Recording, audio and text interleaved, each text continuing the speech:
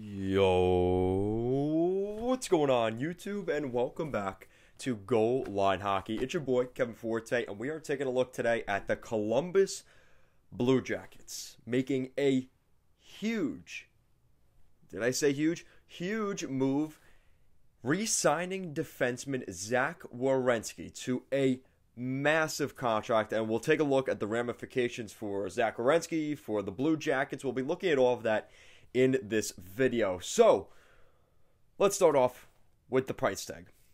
So the Columbus Blue Jackets, a year away from unrestricted free agency, re-signed Zach Werenski, the 24-year-old defenseman, to a 6-year, $57.5 million contract. It will be 11.8% of the Columbus Blue Jackets salary cap.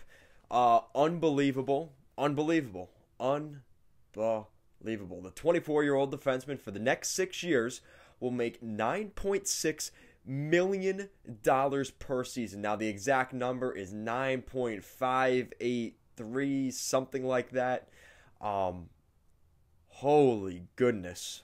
Oh my goodness. Jarmo Kekalainen putting a lot of money into Zach Werenski. Absolutely just insane. So there's more to the story here. So Zach Werenski, when he was drafted back in 2015, 8th overall by the Blue Jackets, he had been playing at the University of Michigan in the Big Ten and put up pretty good numbers as a defenseman, picking up 25 points and 36 points. He was a point per game in his final year at Michigan. He would then play with the Lake Erie Monsters in the American Hockey League, and he only played 7 games during the regular season.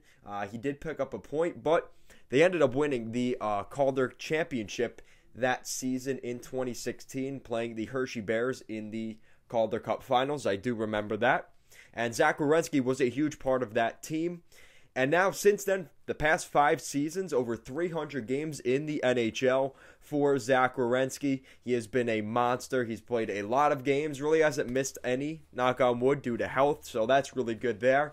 But they paid a lot of money here to Werenski. So let's get into the actual contract. So what you have to look at here is there's a couple things. The fact they only signed him to a 6-year deal does have me a little bit worried about. He's going to be 30 years old at the end of this deal. Now, that's the good news. This may be good news for the Blue Jackets because it's not an 8-year deal. And maybe that's why Jarmo Kekalainen gave him more money, because it is a shorter-term deal. He didn't give the duration that maybe some other general managers were giving in the 7-8-year deals for guys like Seth Jones, Dougie Hamilton, that we have already seen get signed this summer. But if you look at the market, we're going to go over this list in a second, but Zach Werenski is making an awful lot of money for what he's, in comparable contracts to what we've seen this offseason. Now, the Blue Jackets were a little bit more desperate, as they did just trade Seth Jones to the Chicago Blackhawks, where he then signed, which I understand, but man, they gave him a lot of money. Now, they have $12 million in cap space still. That is something to remember. But Zach Werenski is here for the long haul. You have guys like Vladislav Gavrikov. You just signed Jake Bean. So there's definitely a little bit of turnover in the defense. Obviously, Adam Boqvist, who came over in the Seth Jones trade. Gabriel Carlson, another interesting pickup there. So this is definitely going to be a different-looking team going into next season up front, but as well as on the blue line. Now, there's some other things we have to get into here as well, which is the comparables around the league. Now, you look at the market for defensemen. So the highest paid defenseman in the NHL right now, in going into the 2022-2023 season, $11.5 million for Erik Karlsson is the top of the list. Drew Doughty is making $11 million. Zach Werenski is third on that list, making $9.583 million per year, which is just over $80K more per season than Seth Jones, who just left the Blue Jackets.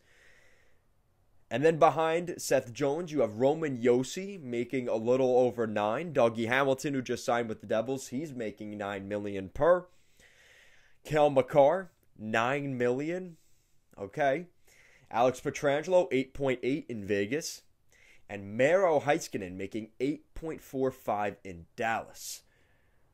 So, a lot of people would bring up the argument, is Seth Jones and Zach Werenski better than Roman Josi, Dougie Hamilton, Cale Makar, Alex Pietrangelo, Miro Heiskanen? Interesting move here by the Blue Jackets. And I think it's interesting that Zach Werenski had to sign just for a little bit more than Seth Jones per year. But again, you do have to account for it's only a 6-year deal. Most of these contracts were for the full length, the full 7 or 8 year deals. And that is the difference in this one. Now, Cale Makar is the exception to that. He also signed a 6-year deal to stay in Colorado. But everybody else, Roman Josi signed an 8-year deal. Drew Doughty, Erik Karlsson, they each signed 8-year deals. Karlsson signed an 8-year deal. Heiskanen, he signed a 7-year deal or an 8-year deal. I think it was an 8-year deal. Alex Pietrangelo, I don't think Pietrangelo signed a max deal there. He may have signed a 7-year deal. But the only two guys that didn't sign for max here are Cale Makar and Zach Werenski. And they just both signed their contracts. So Joe Sakic has had a rough couple of days here with the Philip Grubauer and Darcy Kemper situation.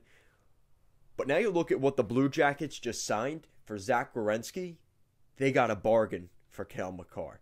And everybody that was saying this summer, maybe we could see Cale Makar sign for 10, 10.5, maybe even 11 million per year.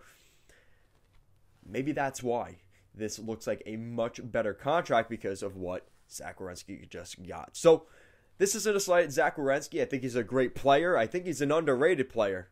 But man, congratulations to Zach Werenski and his agent because they made a lot of money here and will for the next 6 years. We kind of have the lay of the land now for the structure of this team. I think it's good that Jarmo got ahead of this situation because for the entire year we were going to hear about Zach Werenski trade rumors, Zach Werenski, will he resign, and all of that talk. They don't have to worry about that. That is set aside for 7 years from now as he still has 1 more year left at $5.7 million on his contract. And then next year, we'll kick in his big $9.5+ million per season. So let me know what you guys think in the comment section down below. What do you think of the Blue Jackets signing Zach Werenski to a huge contract here over the next 6 years? He will be in Columbus for the next 7 years unless a team is willing to take that salary. Let me know your guys' thoughts in the comments down below. And if you guys like what we're doing here at Goal Line Hockey, want to see the latest news around the NHL and more videos just like this one, make sure to give this video a big thumbs up and an even bigger subscribe down below. Guys, as always, thank you so much for watching this video, and I will see you guys next time.